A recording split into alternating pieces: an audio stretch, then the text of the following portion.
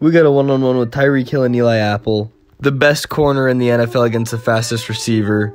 Eli Apple is a generational talent. I have never seen someone this bad in my life. Dude genuinely might be the worst starting cornerback in the NFL. He was talking trash to Tyreek on Twitter after the game. Who do you guys think would win in a fight? I personally got Tyreek. He's undefeated in his fighting career. He beat his kid really bad. But seriously, just like in real life, Eli Apple's getting torched.